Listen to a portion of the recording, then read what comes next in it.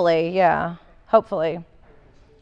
But all the calls we can make, as big a fuss as we can make, with as many people as we can make on different boards and commissions, and with the governor's office and the legislature, it's going to take a lot of holding together and pushing this from every avenue we can.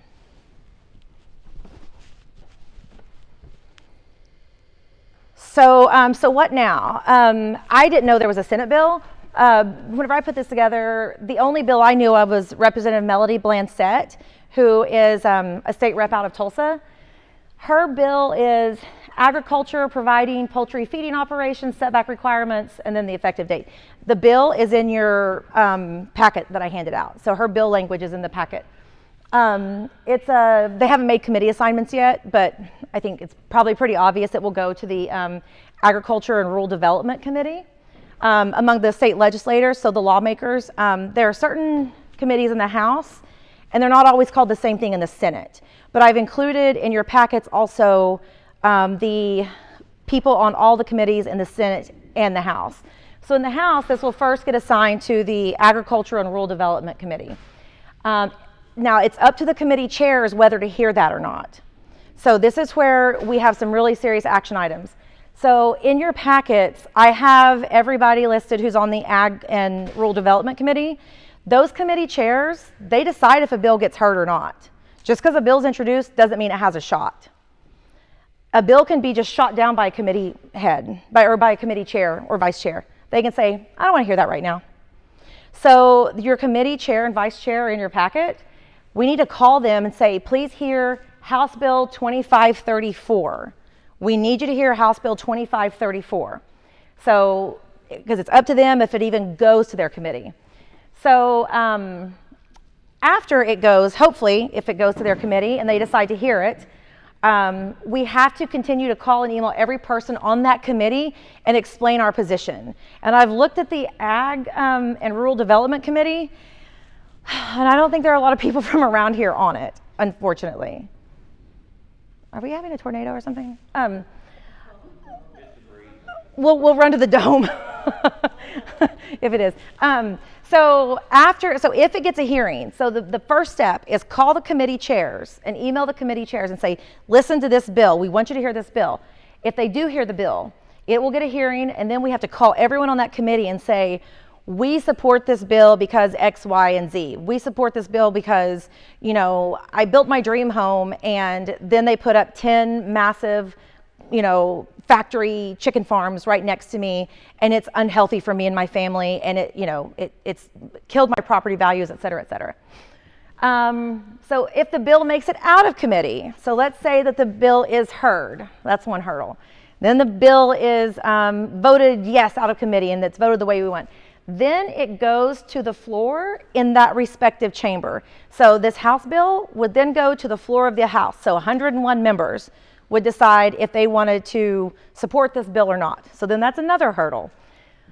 And the Senate bill would go to the Senate floor. And I'm sure all the while the poultry lobby is going to be watching this and making sure this doesn't see the light. The Poultry Lobby and Farm Bureau. Oklahoma Farm Bureau will fight this all the way.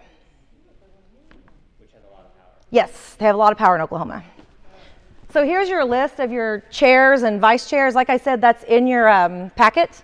So that's phone numbers and names of everybody. So I'm looking at this, and we have the committees made up of Kingfisher, Orlando, Cherokee, Lane, Piedmont, Lawton, Balco. At least there's someone from Stillwell, Elgin, Arpalar. I've never even heard of that place. Is this all in your packet? Yes.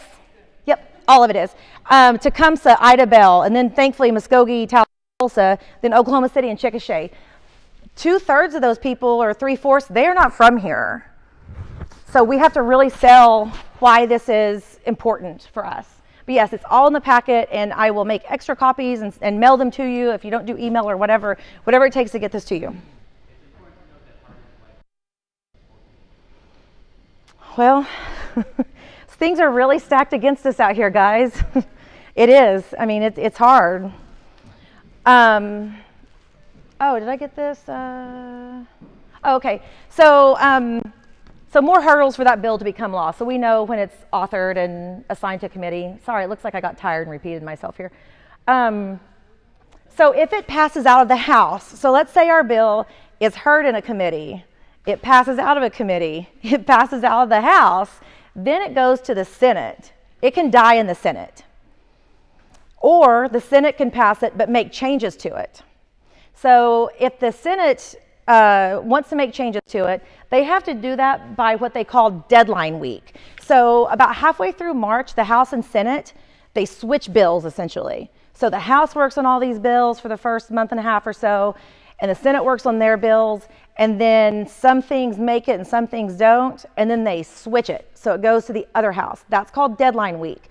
That's in mid-March. So we have to get a bill heard in committee, passed through committee, passed on the floor before deadline week in mid-March. So then, say it does, it goes over to the other side. Unheard bills will die, and they can't be reintroduced this session. But say they pass it, say the Senate passes that House bill, but they make changes, they make amendments. Then it goes to a conference committee, which is where they reconcile the changes together. So I think you're starting to see this isn't Schoolhouse Rock. It's not that easy. You know, there are many, many hurdles to get a law passed. It is not an easy process. So then whenever they go to conference committee, if they can agree on the changes, the House and the Senate can agree on the changes in this one committee, then it would go to the governor's desk to sign, and then by God, I would hope he would sign it by the time it got there after everything would have to go through. So as you can see, this is not an easy process.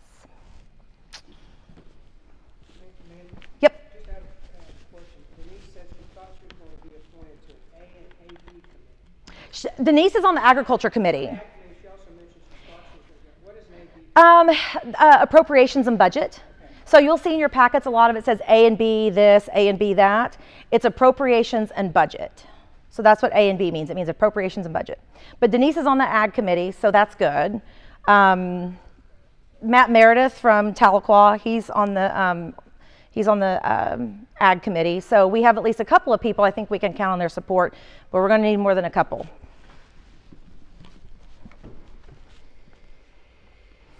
So resources to track bills.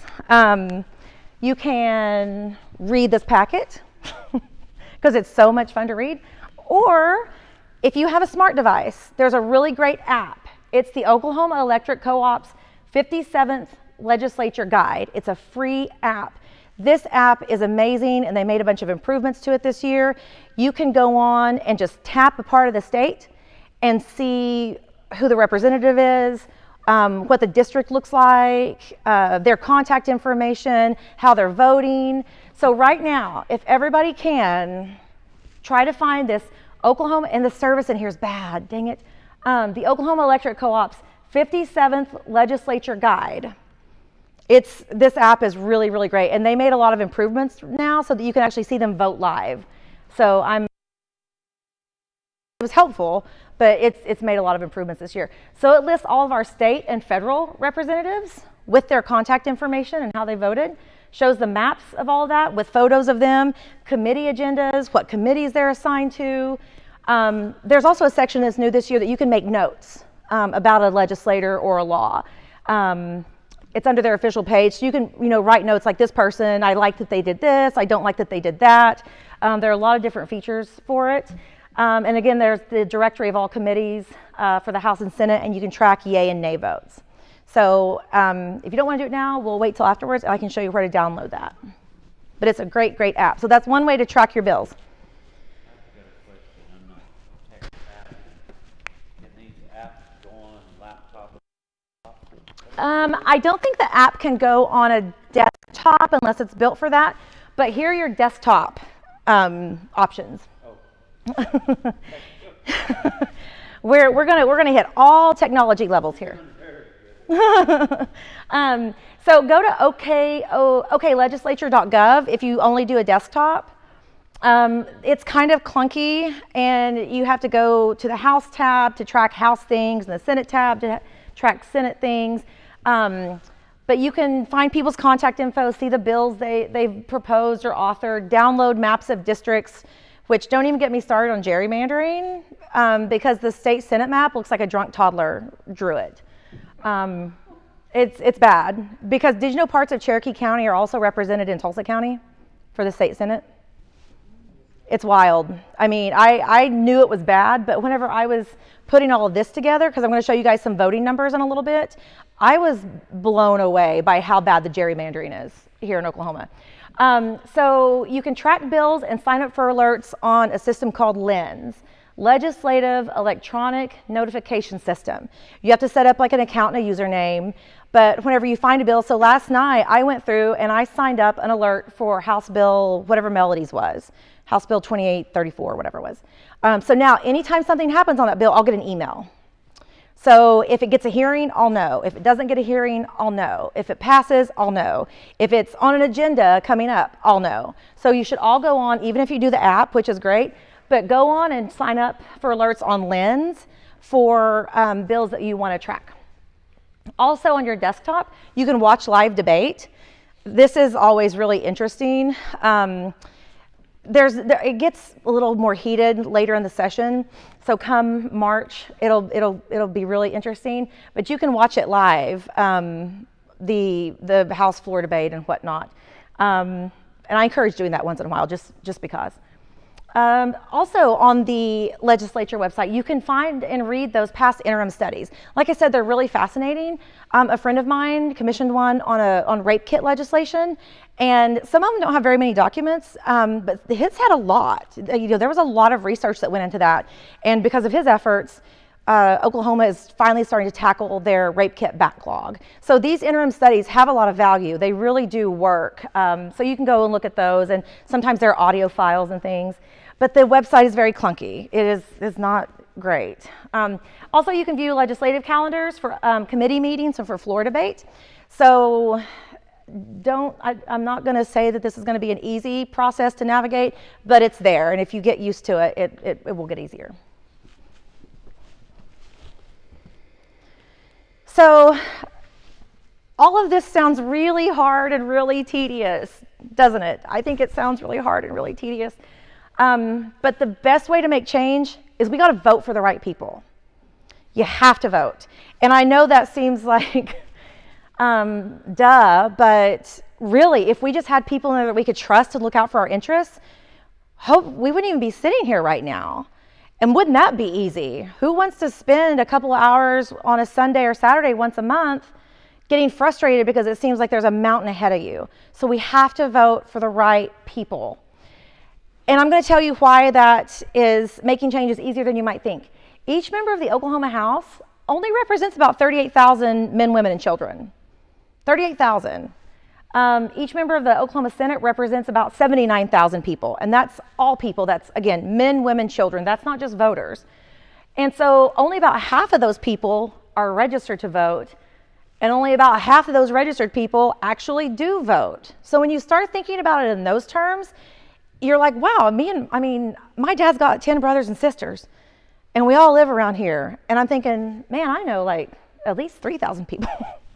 So it's when you start thinking about how it trickles down, it's a lot easier. You can make a change. I don't care what anybody says, even if it's gerrymandered, we can make a change if we just get out there and vote. In House races, particularly Josh West or whomever, like only a few hundred votes will often separate these people. Only a few hundred people. And again, all of us have families that are probably a few hundred people, so that we can do that. So check your voter registration, download a sample ballot, download a voter registration form, mail it in, register your friends, your family, your neighbors, make sure everybody is registered to vote. You can do all that at okdev/elections. And now this is really going to blow your mind. So I pulled some voting stats for Adair, Cherokee, Delaware, and Mays County. And this is in the House. This is in the Oklahoma House. First of all, look at these districts. What is up with that? So there's 5. 86 is here.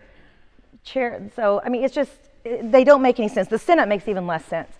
So in District 4, these are all 2018 numbers, this last midterm election we had.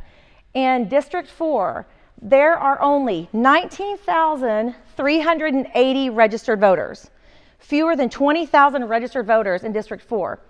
The winner, Matt Meredith, no one even ran against him. In District 5, which is Delaware and Mays, there are, again, about 20,000 registered voters. Josh West won with 8,200 votes, and Ed Trumbull had 3,800 votes. So he did get beat by more than a few hundred votes.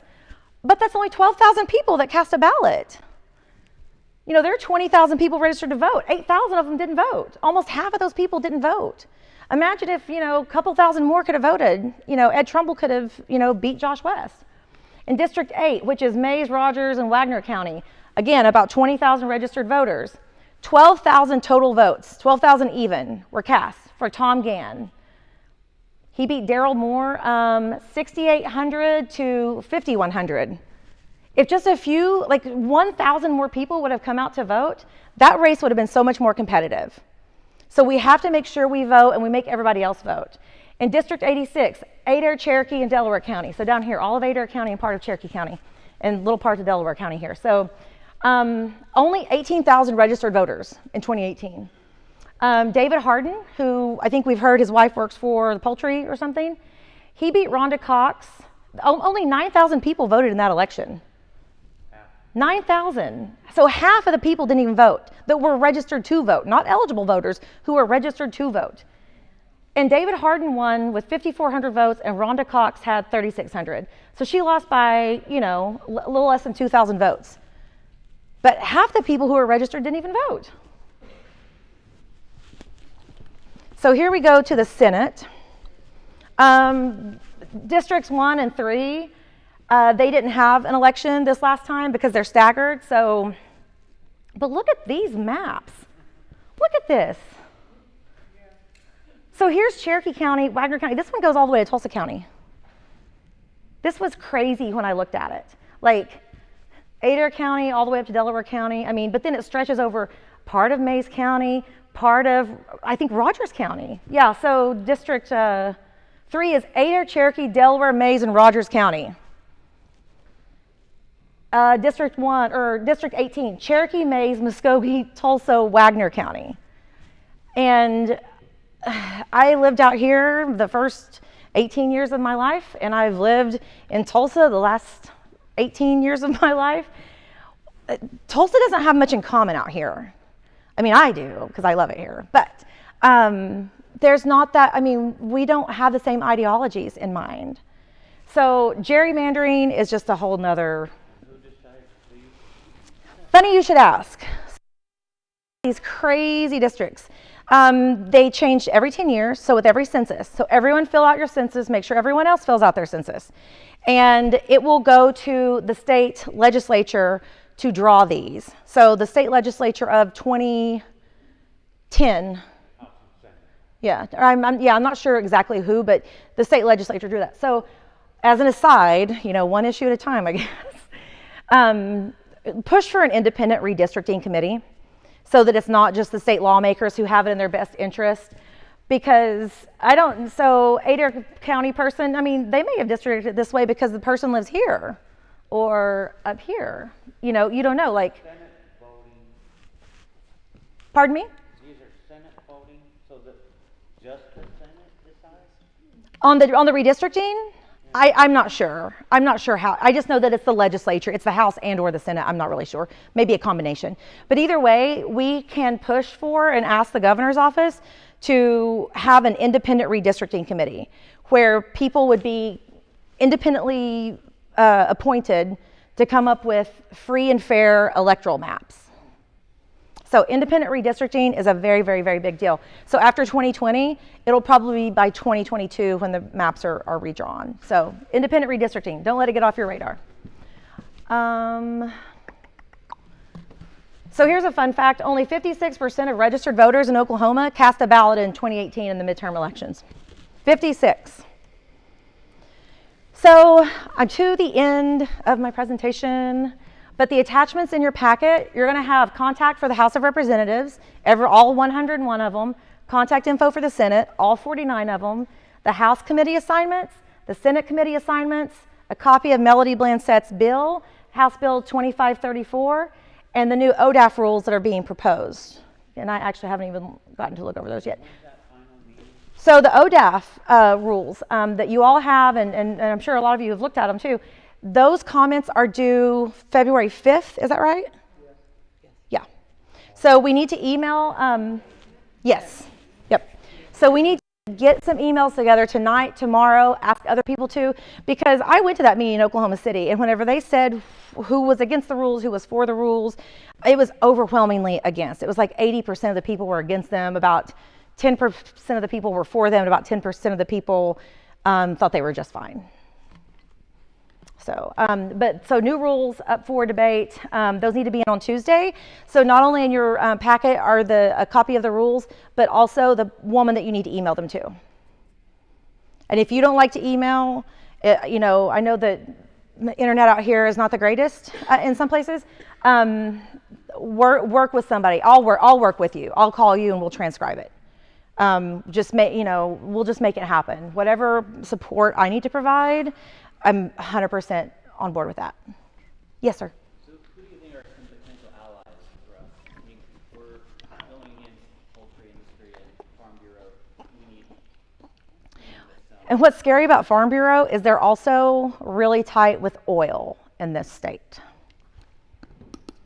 I think it will be helpful to reach out to your legislator, no matter who they are or what party they are. Yeah, I'm just thinking beyond that, like who else are you putting pressure on to, is it like City of Tulsa folks, and try to be getting like... I wish that City of Tulsa would get on board. I know G.T. Bynum, the mayor, and you know, I would like to sit down with him and say, hey, you know where our water comes?